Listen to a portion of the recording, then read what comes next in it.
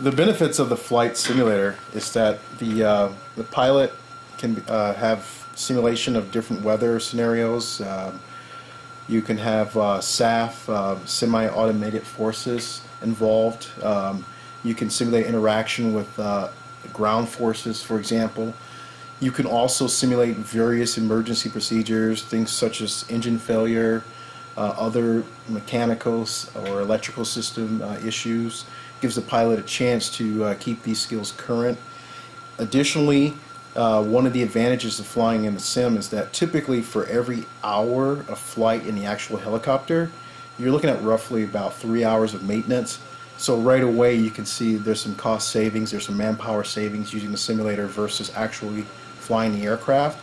In addition, depending on where you are in the world, you may not actually be able to simulate all possible conditions at any given time. But in the simulator, all things are possible. Any type of weather condition, any type of terrain, all that can be simulated. Sometimes the pilots, depending on their level of certification, whether they're instructor pilots or standardization pilots, they're going to have varied number of hours per year required by Army regulation in the simulator. This is going to be determined based on that certification, and they have to complete it by their anniversary date.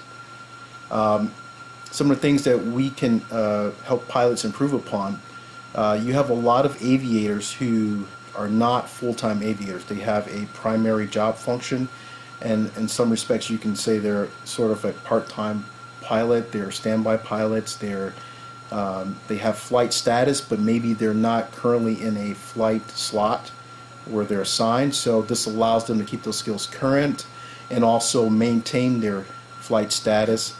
We've had pilots coming from as far as Egypt and North Africa.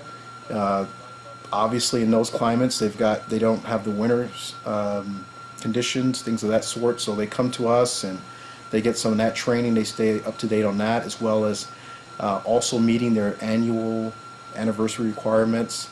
And in some cases, pilots from time to time need an additional check ride for either an added level of certification or even just to maintain their current certification.